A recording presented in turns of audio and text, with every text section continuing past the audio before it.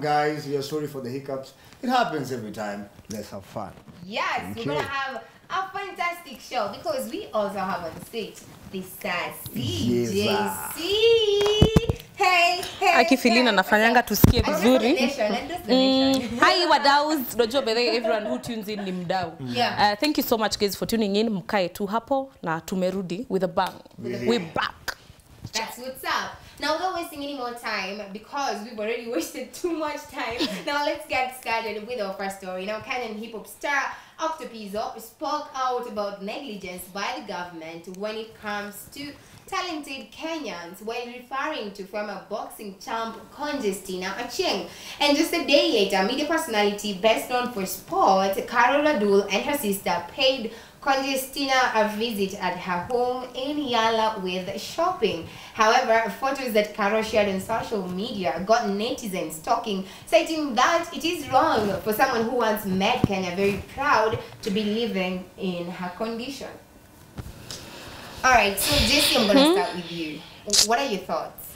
Like I was saying before, Conje's condition gets worse.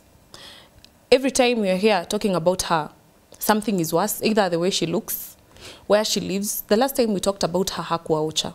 Yeah. Alikuwa somewhere sijui wapi in Tao, some slummy area, mnakumbuka? Yeah, but right now she's in her rural home. Yeah, na mmeona nyumba vile inakaa.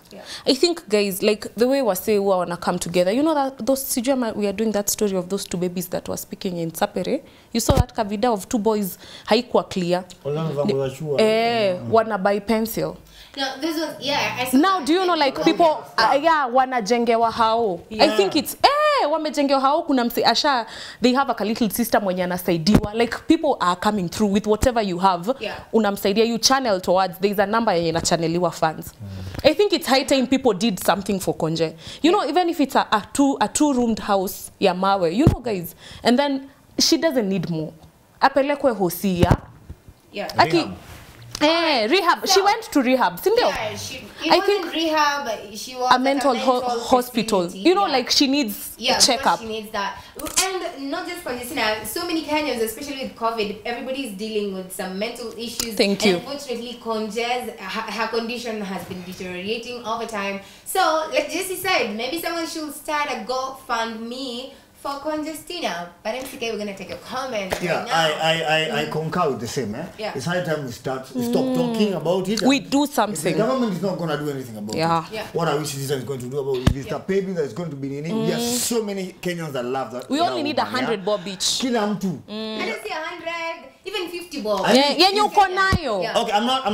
don't want to like get a backlash on this, but if there's an influencer who did something and people were talking online and they made money from it, why can't we do such a thing? Such influencers, get somebody like this, we actually help them in real life. Another thing, very fast. I think there's a problem with our system with sports. They're becoming too much of cartels. They use someone's talents as they squeeze your talent to a point. Ukirepresent Kenya ukimaliza. Yes, wanaachana na wewe. That should be looked into, like on a serious note. Yeah, and I hope someone really looks into that story because according to Cairo, she has lost a lot of weight. Like she's in a good condition, yes. Like mentally she's okay. At least you can say like. But loss of weight is a very big sign. Yeah, she died mental health. Like she's not okay. But so let's see what happens now that everybody is speaking about it. I hope like someone somewhere decides to do this. Anzishe. Noto tunaweza fanya 20 bob challenge daily. You know. Take the initiative, but the thing is they have like way more influence. They have way more money. Hata tukianza tutajipata tuko solo. We know there is a 20 bob daily challenge that was done some time back. Alright, so and you guys on Facebook, we are at Y254. Go comment below and let us know what do you think about this story. How can Kenyans come together for Conjestina, right? Okay, we're gonna move on to another story. The hashtag remains Y254 update. Now controversial entertainment blogger Edgar Obare has been arrested by the DCI. Edgar took to his Instagram stories and posted that he had been arrested by very many police officers. He wrote, and I quote, As I said earlier, I was summoned by the DCI. Today morning, I was arrested by very many officers at my home. Now I'm headed to Nairobi. Thank you for your undying support. Just after that, he wrote another post saying that all was well and his lawyers had been informed and he'll be back soon serving tea.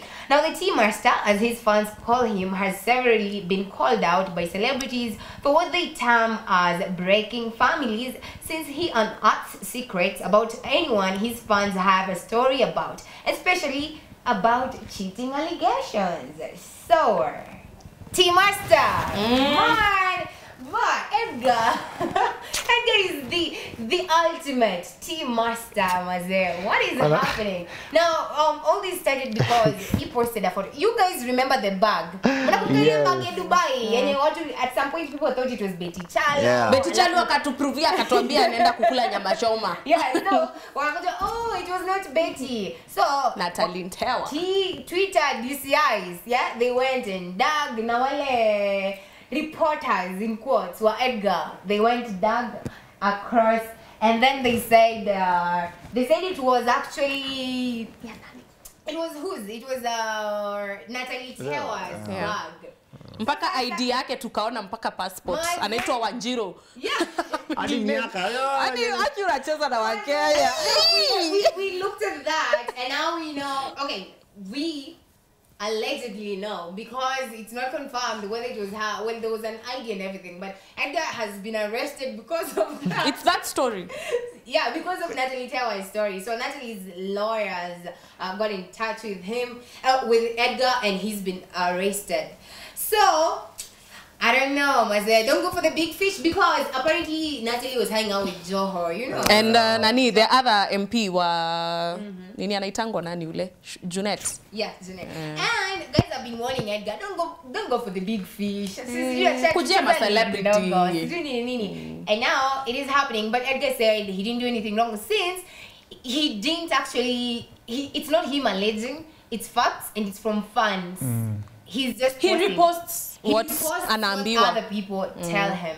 So what do you think? Do you think Redgo, like, it's right to arrest him? Does he invade people's privacy? I don't think so. Ingekuwa hivyo basi ingekuwa kila mtu anashiko, basi even hata nyinyi wasema wa TV. Because let me tell you, I don't think what he did was extreme personally. You get? Because what is so bad with just reposting what somebody else has said? The difference is, kuna more influence, you know, get? Yeah. And I think, okay, the whole shenanigan, I think it was just made to like just shake him, and to shy off from certain kind of people. Yeah. But in real sense, I don't really see anything like wrong, so big. Yeah. To be honest, magazeti zimekuwa zikiandika story ka hizo for long. So sir, what is worse than being accused of stealing? You know, like what is worse than accused of stealing? Here it's only people kama hiyo mpaka hiyo passport yenye tuliona surely si yeye alitoa. And you know he asks, si wana screenshot the inbox. Ukimwambia like I have this, how valid is that? And anamwambia maybe I work somewhere this and this, please hide my ID. Do this, ndio hii passport. Ana screenshot hiyo passport, hiyo picha yenye ametumia. Like to be honest, it's not him. Yeye analeta wangu a story. I think it's just there's nothing that you'll find. The thing that is happening, Edgar says his own words, not my words. He says we are fixing Kenya one person at a time, because it's like these celebrities, they take advantage of and some people. Nowhere they have to be accountable. A celebrity, you just get things done for you. They take advantage of women sometimes just because they're celebrities. So he was like, we have to fix the nation. You know? But I think Kenya is not ready for TMZ kind of reporting. No, we are ready. People go into your house to take photos and you can't do anything. And in fact, if they take your photos, you can't post without giving them credit. Lazima, they'll sue you. They'll sue you for posting your own photos. But hapo ndipo tunaelekea wase. Alafu si mnajua like vile imekuwa powerful social media. Social media ndio everything right now. I know. Alright, so let's go to our next story before we take a break. Now, a man has become a viral sensation after he fell victim to a prank currently trending on TikTok and Instagram as well. TikTok user by the name SLG, let's just say SLG Rift 6. shared a video footage of the moment she pranked her husband into believing she had been pulled over by police for speeding. She then told him that the police were following her at home after she made up an excuse to try and get out of a ticket. She went ahead and asked her husband also to pretend that he fell down the stairs and can't move to stop the police from arresting her for lying. Ladies, can your man even?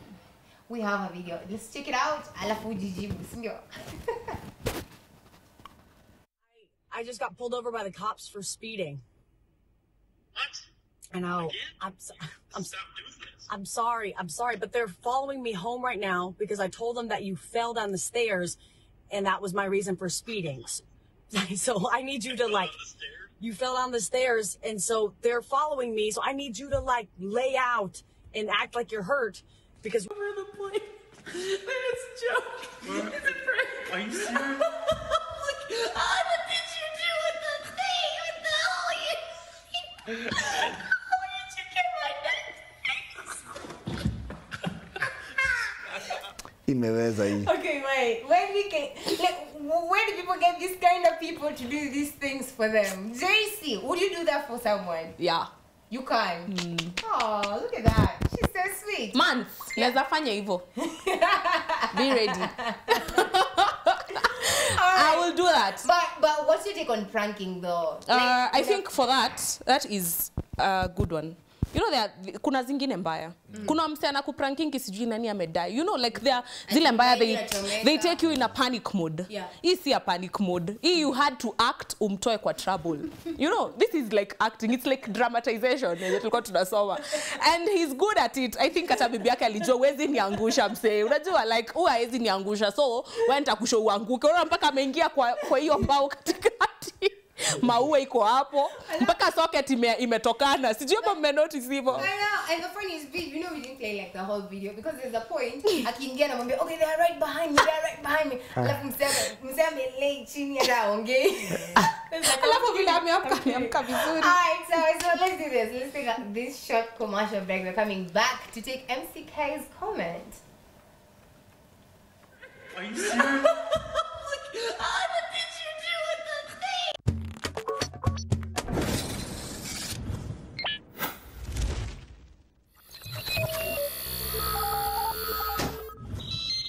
Y254. Imagine. Right, thank you so much for keeping it Y254. Now we're gonna take MCK's comments regarding that guy. Umazo mse mwenye aliaktia bibi yake. Yaani aliprankiwa na akaingia box mazee. Yaani mse amejangusha chini ya stairs. Hadi amejiwekea sijui inaitwa nini hiyo kwa shingo watu wakiumia wanaekewa. Ile shingo dislocate. I think there's a reason it doesn't happen, Maju. This is Kenya. That can never happen. I think Kenyans were just too uptight. Unless and otherwise. Yeah? Unless and otherwise. Yeah. Najua wife yako kishiko mimi ndo nalipa hiyo fine. Yeah, maybe that's the reason why. Maybe that's the reason because najua itatoka kwa credit card yangu. Alafu unajua Maju nasikia they take these offenses so like ukiandikwa ticket unaweza lipata kitu kadha 10. Yeah. It happens by the way. Kwa 10 yangu itaenda tu hivi juu ya wife. Wacha nijifanye nimelala chini. Again, but personally I don't think you really have to have to convince you. Yes. But she did a great job. She took a whole 3 minutes to convince him. So yeah, that's 3 minutes believable. is a long time. Yeah. All right, now next story, right? Now singer Bahati is not new to controversy. In fact, sometimes it's too much that even his wife gets dragged along with him on social media. Now, recently, in his latest interview with comedian MC JC on his YouTube channel, JC's Junction, Bahati said he no longer does gospel music, but he still believes in God. He said, and I quote, "The gospel is Christ. I have Christ in my heart and I believe in God, and he is the reason I'm at the top. I cannot leave Jesus Christ, but the gospel industry is rotten." Bahati told JC. Mtoto wa mama claimed that he was fought a lot while in the gospel industry, and right now he wants to do love songs, and also leaving the industry was the best decision for him. Yes, so, you know, he says Jesus Christ is his personal Lord and Savior. But yeah, he's not part of the gospel industry anymore. Sababu, it is rotten. He gets fought a lot people are fighting each other. What are your thoughts? MCK. Lazimani as MCK is actually, we call him a superstar because he's actually really, honestly, a gospel artist. And yes, you can find him on YouTube at MCK Official. With the double L at the end. So yes, you as a gospel artist. There's a lot of impersonators on YouTube. Where comes in your gospel, Maze? Let me. The gospel is okay, but the industry is, it has a lot of issues. Actually, there are most of my fans that always ask me one or two songs, yeah, for like 2 years. Because personally, this is my personal short story, yeah. When I came into the industry, I shoot up very fast. Started with big collabs and everything. The cartel in that cocoon did not like that. They will fight you. The moment they see you going up and you overtake me, there will always be that fighting. So there's truth to it. Yes, they want you to always leak exactly. Please, Baba, please. Why? I don't know why, and it's a gospel industry. Why we have to be like that? So what he's actually saying is the truth, and it has pushed a lot of talented people from actually, you know, release. Unapata watu kuna muziki poa ziko pale, but wako like hata nikitoa itakuwa stress kupush. You get? But at least kuna platforms kama Y254, you know, I can come here and everything, and these people are fair. Exactly. So napata these cartels have been there for so long, yeah? When you start, you get to a level you don't really need them anymore. They'll start to use each and every avenue to like suppress you. And come on, even as much as we are doing gospel, we have to feed our families. You get? If you're supporting us, our music will be bought outside there, we'll have shows, we'll do a lot of things. It will very hard for such artists kuanza kuimba secular because bado wanapata their daily bread. But if ukianza kufunga avenues zote, what will they do? Okay. Yeah. So napata, they still believe in God, they're still Christians, but they have to feed. But they have to feed their family. That's the problem. So, all right, Jesse, do you share MCK's sentiments? Tunalia sana. It changes nothing. I think Mungu anangalianga the heart, the righteous heart. You know, like that heart. See, it's not all. There are people who are doing that gospel anainua mkono pale. Kwanza anadu worship, you know. Like, and ako pale kwa worship songs, but I'm telling you, feeling ukaenda upatane na yeye hapo nje. You unamwangalia unamkosa the same person alikuwa na lead praise. And I think he's a father now. He's a husband. He has a whole family to feed. He has 4 kids looking up to him.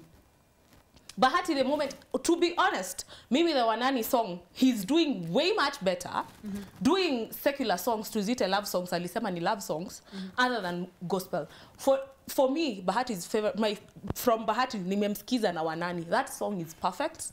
Sindio MCK, you being an artist, iko sawa. It's a love song. From an artist's point. Yeah, it's fine. Like, I think, umse hajaiba mtu, na hakuforce usikize ngoma zake. Hiyo ndio kitu yenye Kenyans wanafaa understand. Yeah, tutapatana wote. God is the judge. Sindio, want worship songs. Okay, so they're gonna support Bahati. I'm surprised for once.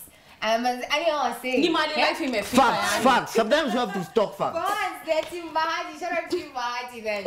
Okay, now on to another story. Now, a video is making rounds on social media of a man humiliating his wife on her child's birthday by issuing her with a DNA test proving that the 3-year-old daughter isn't his. In the video, he says that he always suspected that the baby wasn't his, but he had to take a DNA test to prove that he wasn't the biological father. The wife was very happy initially, thinking that the overwrapped birthday gifts were either a necklace she's been wanting for a long time or tickets to Dubai. But unfortunately, it was DNA test, and just before the video ends, the man told the woman and her baby that they had till the end of the month to move from his house.